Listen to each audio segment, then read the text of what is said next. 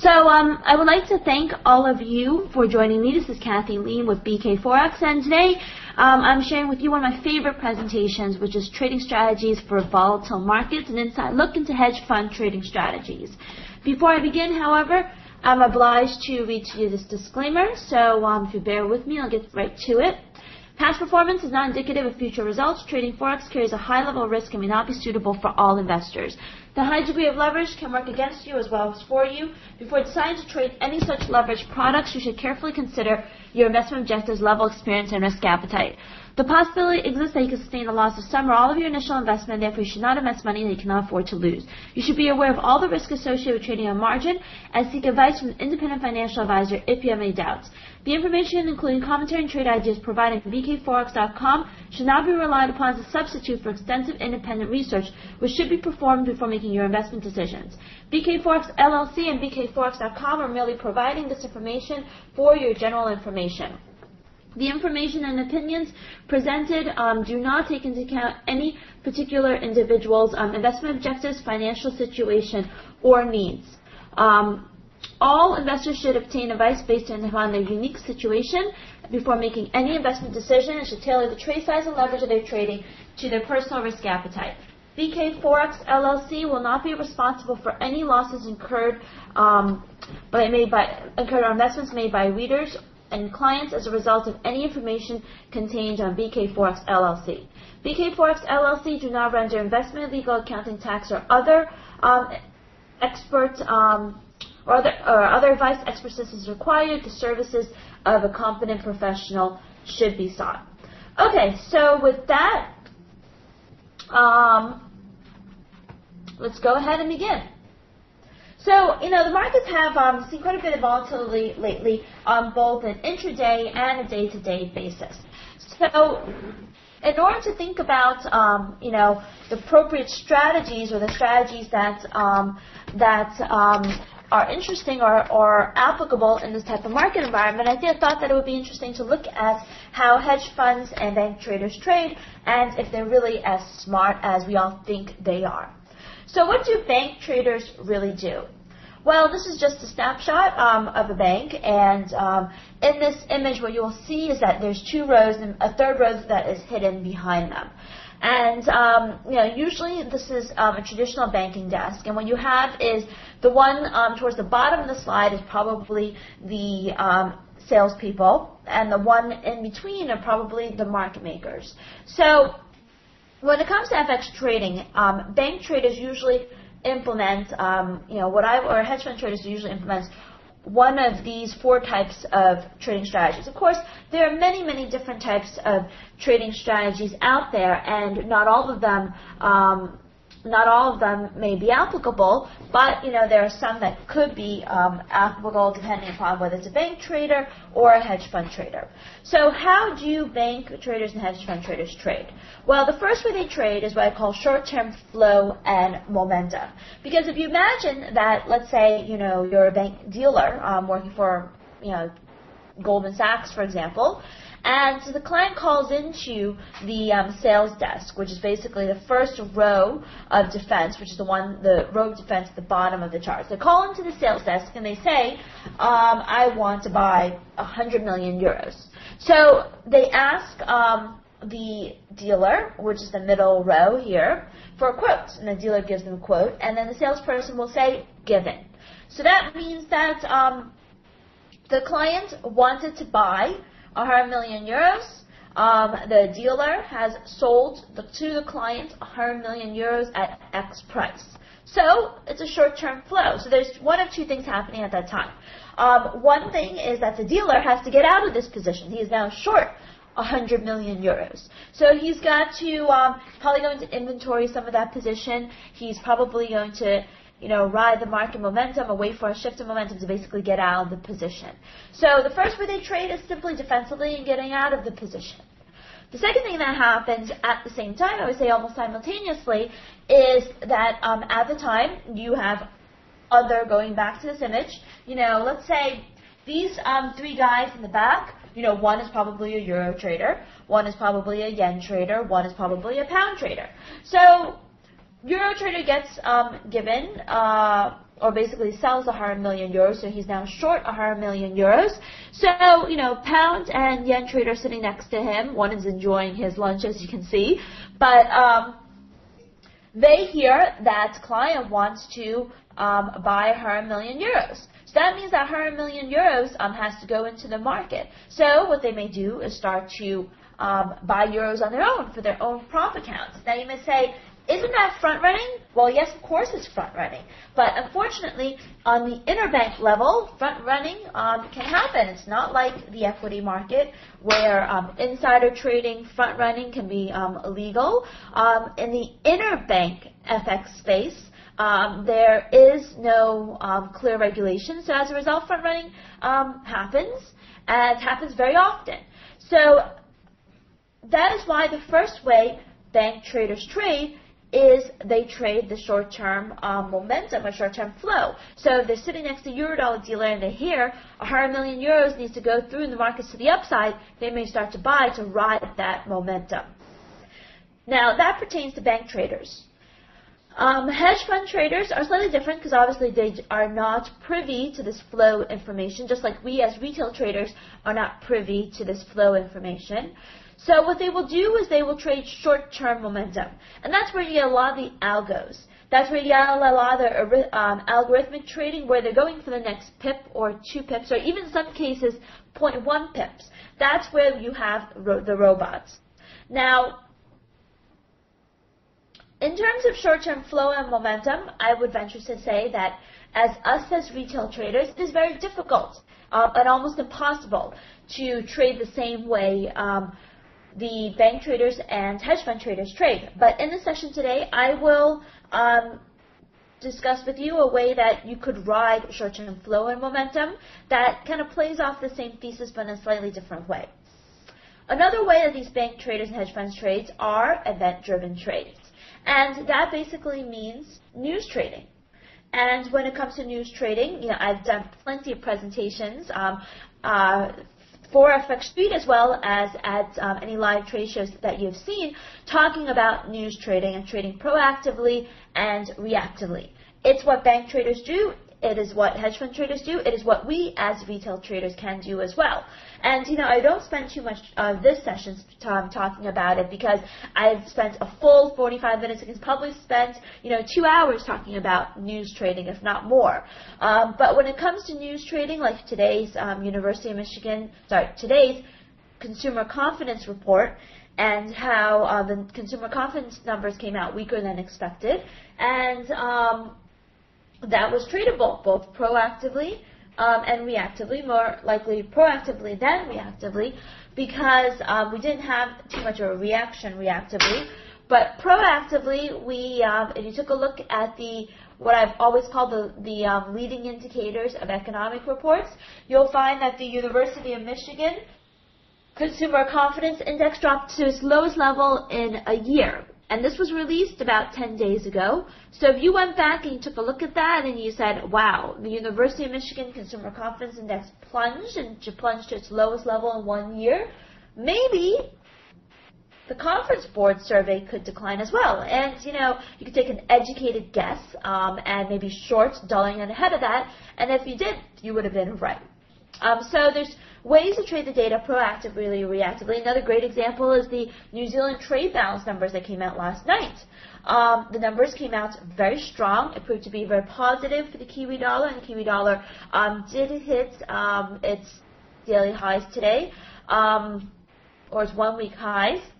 And leading indicator for that was the manufacturing PMI index. It's not a stretch to imagine that if you have good manufacturing activity that you would have stronger trade activity, and that's exactly what happened. So anyway, this is what bank traders and hedge fund traders do, is that they handicap economic data and they react to it. And as I said, I'm sure FX Street has archived some of these webinars. If not, maybe in the next month or two I'll hold it again. It is one of my favorite ways to trade, which is event-driven trading. But we can have a whole, hour discussion about this specifically. The third way that bank traders and hedge funds trade in this volatile market is what we call market-neutral mean reversions trades. And I'll share with you a trading strategy that kind of capitalizes on that specifically. And then finally, this is more I would say this is applicable for both bank traders and hedge fund traders, which is that they trade what we call global macro, swing for the fences trade. The big, Japanese are going to do, QE are the next ones to move into QE infinity, and therefore dollar yen should go to 100 trades. That's the type of trades that these traders do, and we'll go into that more specifically. So, starting with short-term momentum, why does it work? It works because this is an efficient market in the sense that usually if news happens, if developments happens, it gets priced into the market very quickly. And it works because they are so short-term in nature that bursts in price action could have continuation. So, in terms of short-term flow, I believe that there are three types of short-term flow: institutional client flow, trading for the next pip, or there's three ways that you can interpret short-term flow, because there's actually lots of different types of short-term flow. So there's institutional client flow strategies that these traders implement. There's trading for the next pip strategy, and there's new highs, new lows. Quite honestly, we don't have the luxury of sitting on a trading desk at a bank and seeing institutional client flow. So as a result, we as retail traders pretty much cannot do number one. We also, unless you're super smart and you have built trading models that can trade for the next pip, I don't think that it's a strategy that us as retail traders can do either. So number one is out of the question. Number two is out of the question. So what can we do in terms of riding short-term flow and momentum? Well, one of the ways to do that is to trade new highs, new lows. And a very popular trading strategy amongst the interbank space is the 1% new highs, new lows.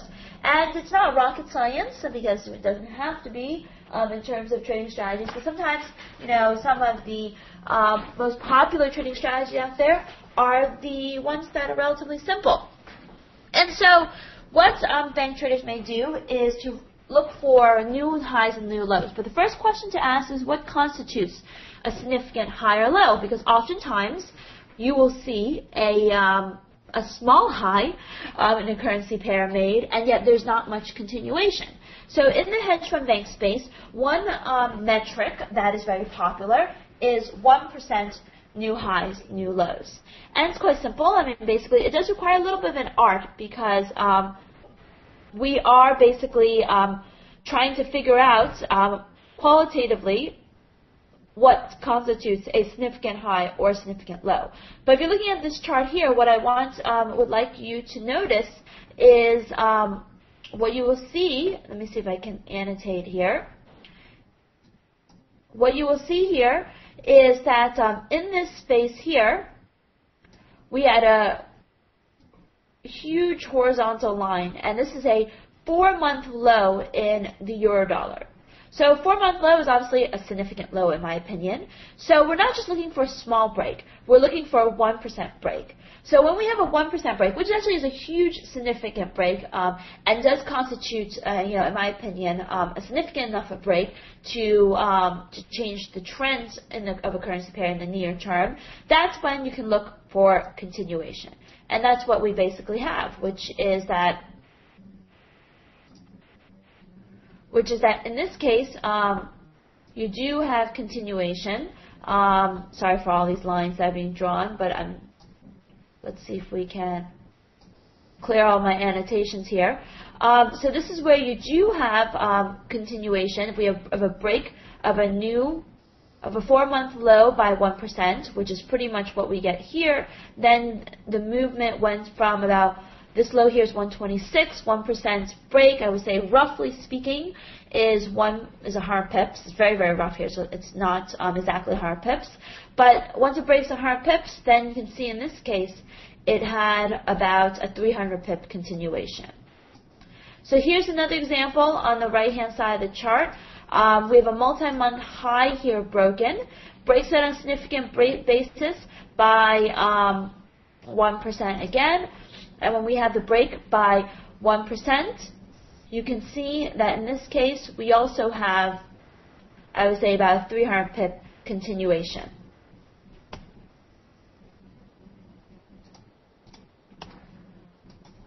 Let's go to the next chart. Here's the next chart. This is a break of a 6-month high. My horizontal chart here shows the 6-month, horizontal line here shows the 6-month high. When we finally get a 1% break of this 6-month high in the dollar yen, you can see that there's quite a bit of continuation afterwards. And then last example here, very long consolidation in dollar CAD. When we finally get that 1% break, which is right here, you can see that we also have a multi-100 pip continuation in dollar CAD. So it seems relatively basic, but it's something that I can attest to you is a strategy I've heard often on the interbank space, that these traders do trade new highs, new lows. Of course, they are not necessarily, exposing themselves to the entire move, but they do take, parts of this move and trail their stops along the way. Some other ways to trade short-term momentum are basically the round number trades.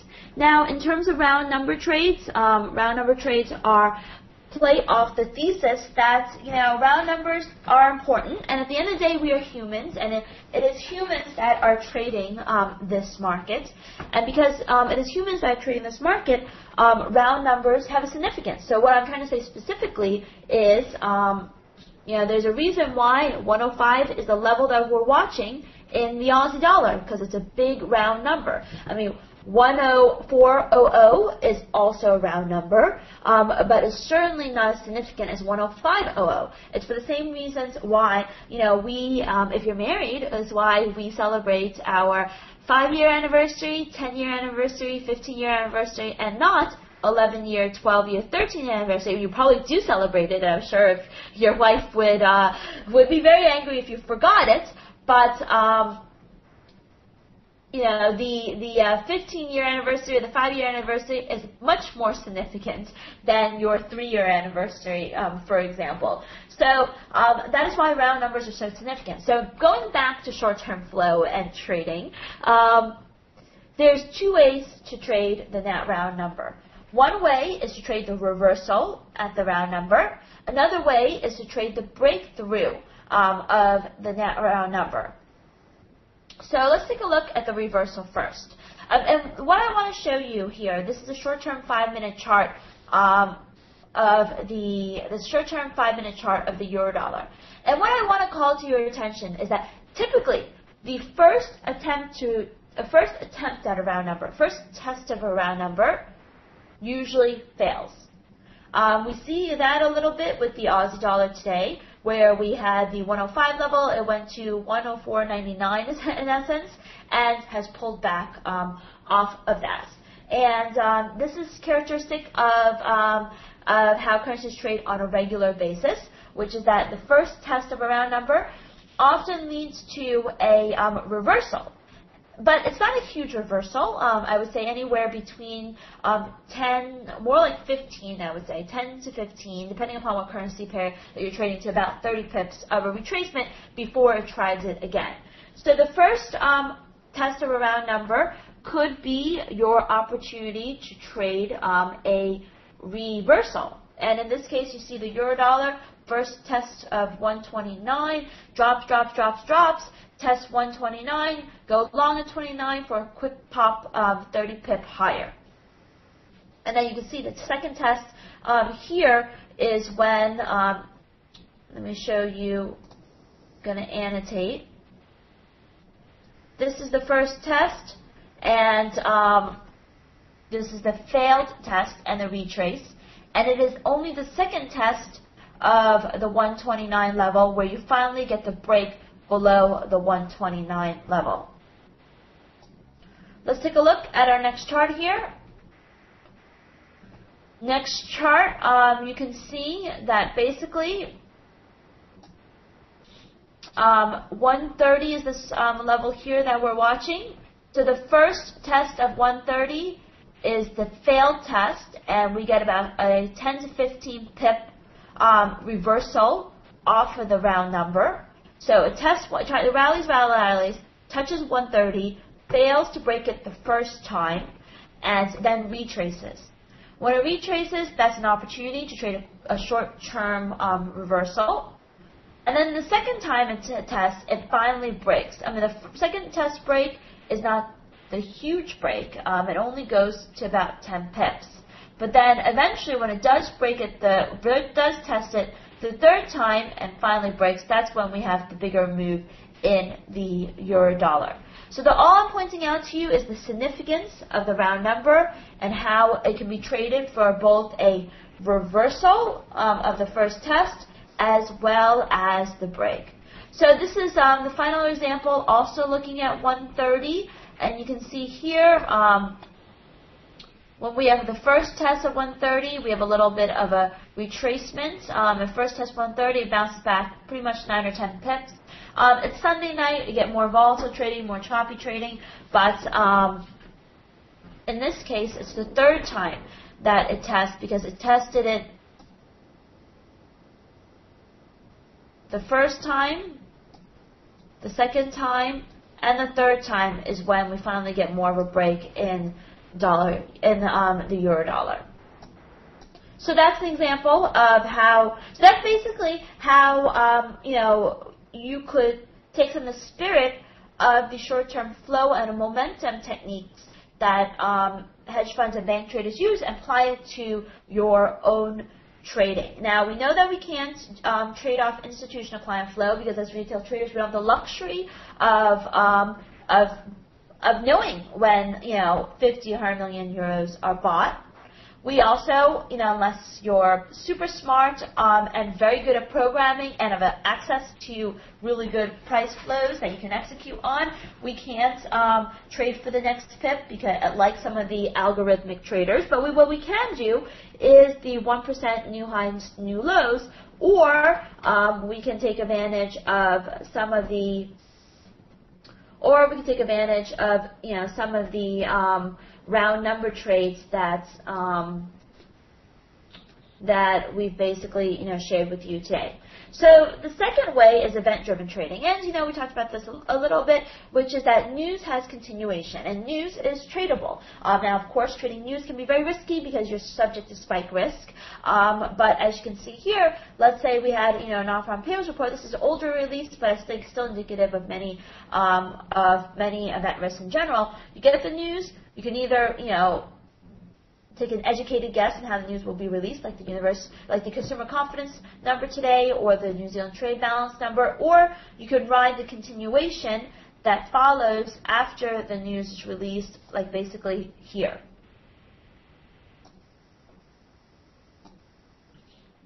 Here's another example, and as I said, I can have a whole hour and much longer discussion on how to trade news, but we'll look at other strategies today, and we'll leave news discussion for another day. And this is just another example of event risk trading, where we have an interest rate decision by a central bank, and once again, you have the initial move, and the Aussie dollar had a stall, but that's characteristic of the Aussie dollar, which is you have the knee-jerk reaction, a tad bit of continuation immediately afterwards, which is what you see here, and the tad bit is not that tad, it's like a 30 pip continuation, which I think is still a relatively good amount, but then when Europe opens, that tends to be when you have the much more significant continuation. And then let's move on to the market neutral mean reversion strategies. And this is basically this is a type of strategy that some of these hedge funds and banks traders implement on both the short-term and long-term basis. And it's basically the idea of when you have something that, let's say, has an average, and it basically trades very much outside of the average, what you're looking to do is to basically trade a reversion to the mean. So it sounds really complicated, and the best way to explain this for you to understand is let's say you imagine that over 10 years the euro dollar and the S&P have a very close correlation. Let's say there's a 70% positive correlation, meaning that 70% of the time, if you overlay a euro dollar and S&P chart, they're moving in the same direction. And we have seen that in the past, which is that when we have a risk on day, the S&P will rally, the euro dollar will rally. If we have a risk off day, the S&P will sell off, and the euro dollar will sell off.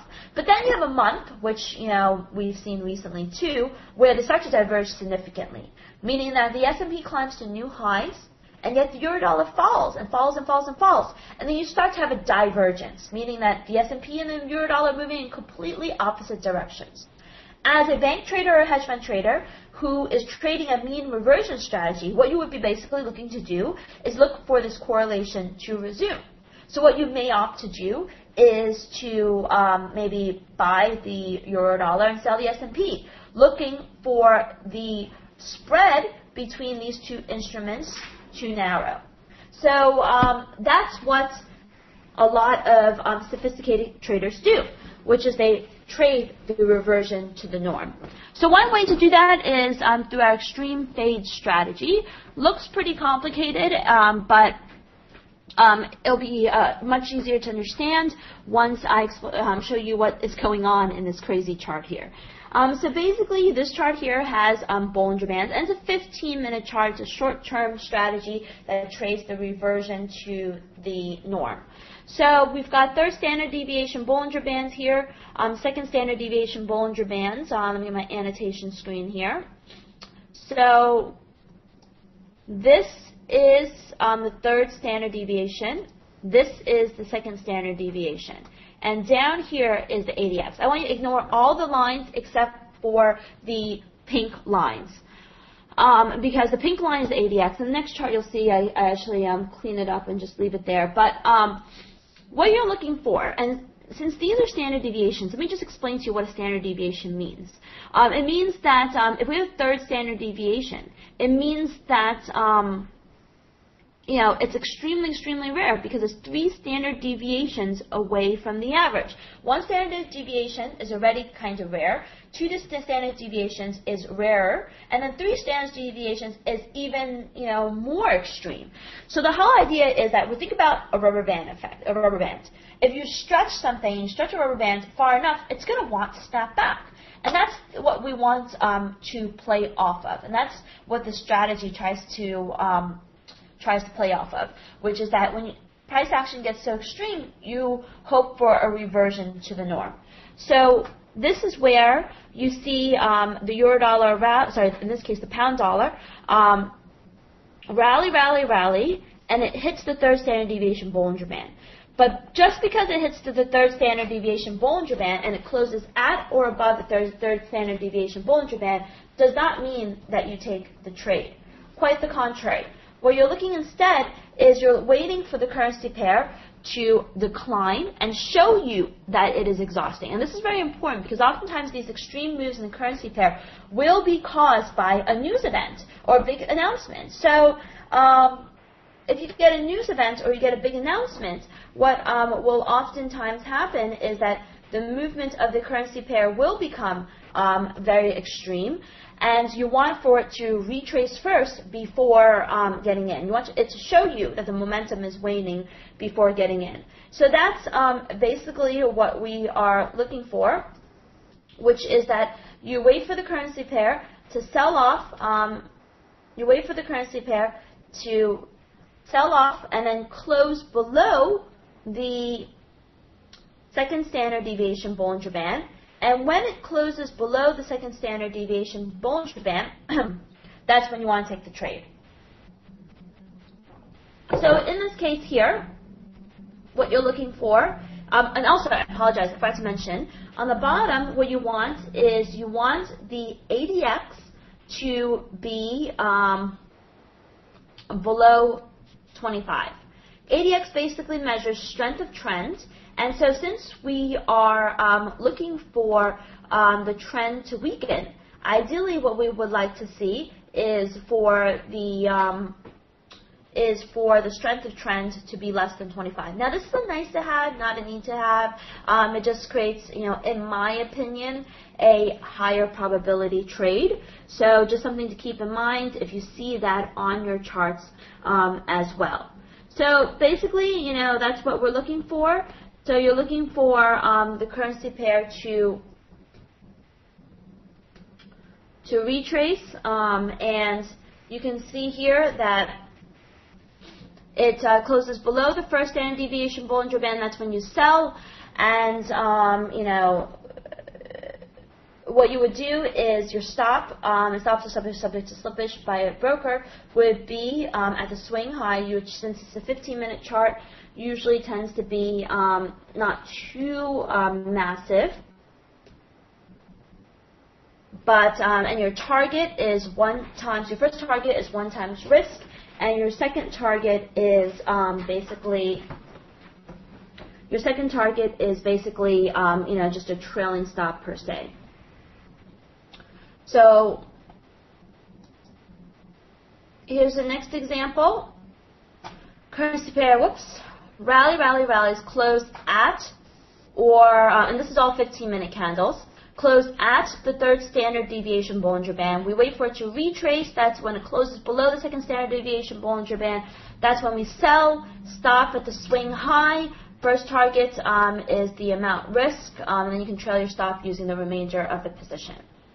This is another example here. Currency pair closes at or above the third standard deviation Bollinger Band, but you don't take the trade. You wait. 1 candle, 2 candle, 3 candle, 4 candle, 5th candle is when it finally closes below the second standard deviation Bollinger Band. That's when you sell, and you can see that there's a accompanying sell-off that happens shortly thereafter.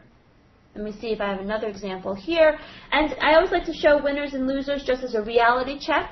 And you can see here that, in this example, we see that the currency pair closes above third standard deviation Bollinger Band.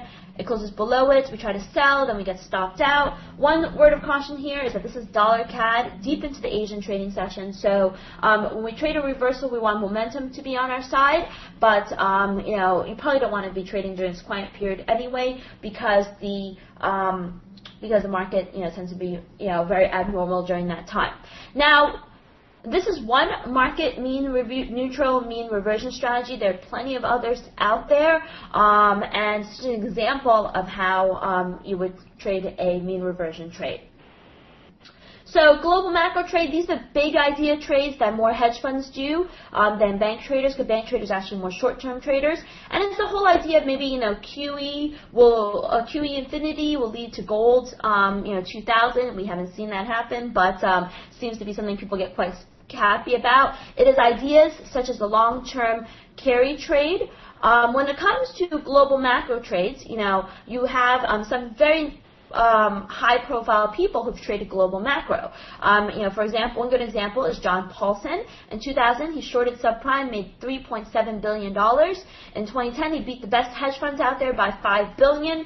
2011, he bought Bank of America. The point I want to make is that in this example here, you see that when you do global macro trades, it's what I call the swing for the fences trade. In the swing for the fences trade, you trade big, but you could also lose big, and you could have huge drawdowns, because in 2011, his fund dropped 40% in value. Some of the biggest trading losses ever, like Morgan Stanley's $9 billion loss in 2008, are tied to some of these global macro trades gone wrong. Also, more recently, we had the London whale, who lost $2 billion on, just kind of bad debt trades. Other big stories are, like Howie Hubler, who bet big on the rising housing market and also lost big. Can't forget when Genius failed to long-term capital. These were people who won Nobel prizes for economics, and yet their trades went wrong. And so the lesson you want to take here is that when you trade big, you lose big. And if you have no stop, you have risk of total loss in your accounts. Now stops, sometimes even with stops you could have risk of total loss, but at least you have it there, which kind of reduces the chance of total loss. So with that in mind, what can we do as individual traders? And how can we control our risk? What you can do is you can trade shorter term, trade high probability, trade themes, and trade shorter term event risk with the hopes of controlling your risk. So I've showed you some strategies to do that. Now let's get down to business. Having a trading plan means that you have a business plan. If you don't write it down, you don't do it. So what you want to do is, with every single trade, and as individual traders, you have a lot of accountability to yourself. And so you want to trade rationally. So with every single trade, you want to ask yourself, what is the reason for the trade? You know, how much am I looking to make? What am I willing to lose?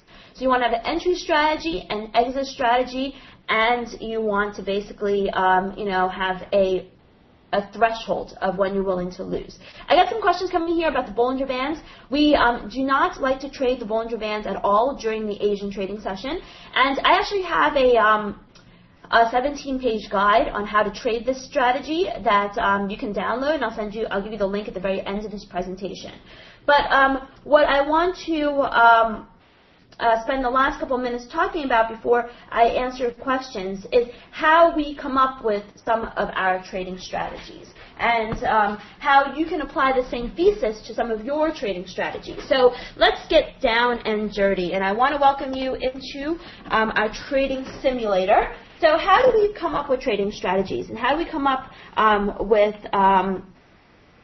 some of these ideas that we have, like the round number trades, like the event risk trades, like the extreme fade strategy, and the 1% new high, new lows?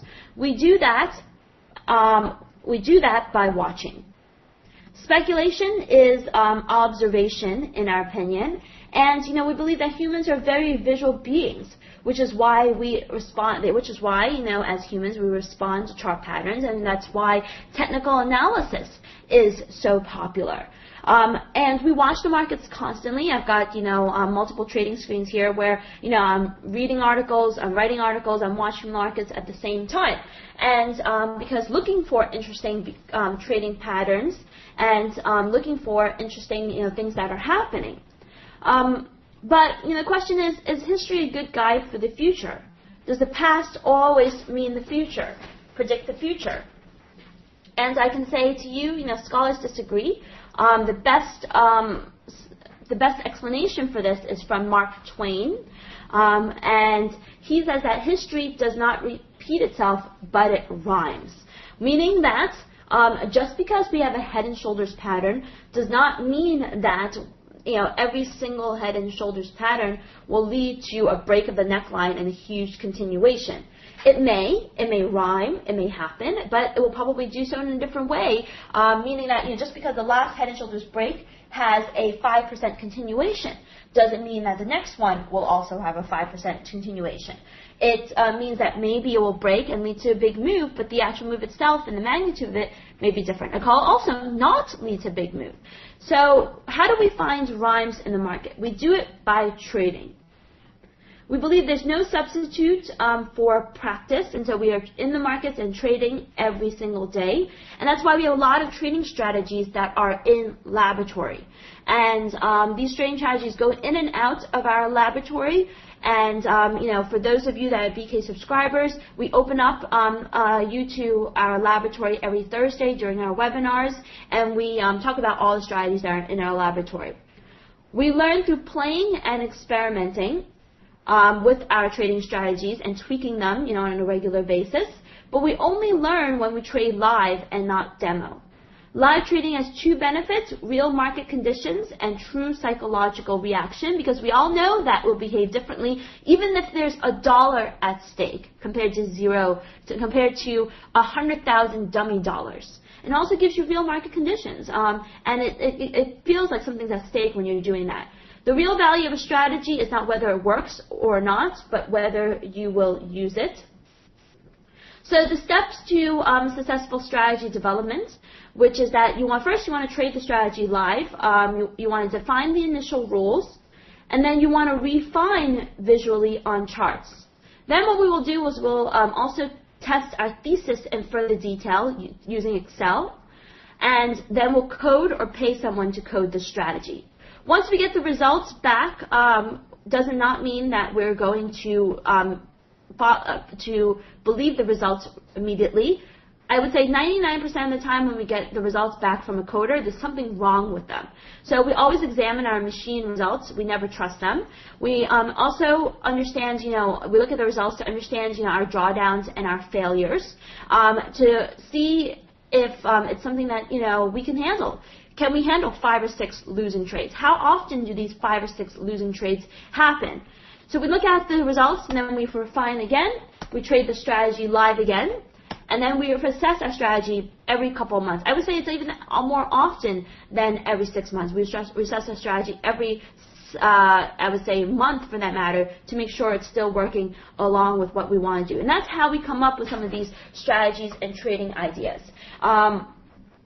And with every single strategy we have, we don't look for the one-hit wonders, and we don't look for the swing for the fences and the big winners. We believe in strategies that build your account equity a little bit at a time.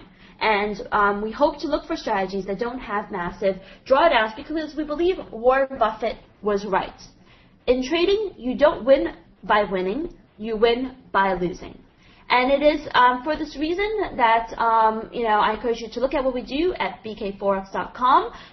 We provide a tremendous amount of useful information, including trading strategies and trading signals. We have 3 types of trading signals that we send to all of our subscribers. Some of them are position trades, which are medium-term trades. We have day trades and news trades that we send out on a regular basis. And we also send out our calls on economic data, including, for example, today's call on the New Zealand trade balance possibly being stronger and the U.S. consumer confidence number possibly being weaker. Every trade we have comes with what we trade, when we trade, and stops and limits, along with updates along the way. So you're never alone with our trading signals. And we have something called the BK Trading Club, where we have webinars every day. And in those webinars, we share with you our trading strategies. We talk about the markets. We look at technical levels. We give you an opportunity to interact with us, and it's kind of our version of coaching. We also have exclusive trading strategies in video format, along with some text and PowerPoints. So we encourage you. So there's a lot of value there as well. It's something unique that we have. And then finally, as I mentioned earlier, I have a 17-page guide on that specific euro-dollar trading strategy, the extreme fade. If you want to learn more about it, simply go to bkforex.com/euro, input your information, and the strategy will be emailed to you almost instantaneously. So now I want to open up the floor to any questions that you may have. I'm sure some of you must have some questions out there. Was the first strategy tradable with 15 minutes and 5 minutes too? No, it's 1% new highs, new lows, and it's really 1%. What are your thoughts on the euro-dollar? We're right now at the 200-day SMA right now. Do you think that the euro-dollar could potentially go lower? I do think that it could potentially go lower, and I think that, there is some support not too far from current levels, but that's more short-term support. The real support, I think, is in the 126 handle. And 128.80 was the real support level before in the euro-dollar. That's been broken. Seems like it's become resistant, so I do think that the euro-dollar could slide further. In terms of whether the euro-dollar has a future in of itself, of course, I have absolutely, complete faith that the euro would be here to stay. I can't believe that the euro would evaporate, because there's so much put into the euro dollar itself that I think its viability is with that question. How do you place stops to prevent algos from finding them so easily? Well, a lot of brokers, the stops reside usually with the brokers. So it's not necessarily that the algos know where your stop is. The brokers probably know where your stop is. So the algos just assume your stops are probably at some critical level, and usually it's probably at a key level that you may have, such as a round number. We have no problems going to our website, so maybe you want to try a different browser. It seems to be working pretty fine. So just go to bkforex.com/euro to download the free euro-dollar strategy. In terms of dollar-yen, I do believe that there could be short-term correction in dollar-yen. I actually published an article, an extensive article on this, and I linked to it on my Twitter, Lien FX. I do believe it could be short-term pullback, but in the long term, I'm still bullish dollar-yen. Why is the yen so alive and active amidst only talk and no action? It's pre-positioning. It's these global macro trades positioning, or global macro traders positioning for, in anticipation of a big action from the BOJ. Handicapping economic data. It's basically is my specialty, and it's basically I've spent a lot of time and effort basically looking for correlations between economic data, and that's what I use to help me handicap data. I think the dollar-yen will be range-bound with a downside bias before the BOJ really takes action, especially if they disappoint on April 4th and they don't do anything. We could see a much deeper correction in dollar-yen before it really gains additional momentum. And our results for our trading signals are all on our website under Traded Results tab, so I encourage you all to take a look at that if you have any questions about it. I'm much more of a shorter-term trader, and even my medium, our swing trades only last for 48 hours, so that's what we generally look at, but it doesn't mean that you can't be a long-term trader either. Thank you so much, Darren, for your endorsement. It is the strategy that's in the 17-page guide, so I encourage you to download it. Okay, so with that, I thank you all so much for participating, and I will see you next month. If you like my webinars, like I said, we do webinars every single day as part of our BKForex subscription. Definitely take a look at that, and they're much more varied in terms of topics, so you may find it interesting. Thank you.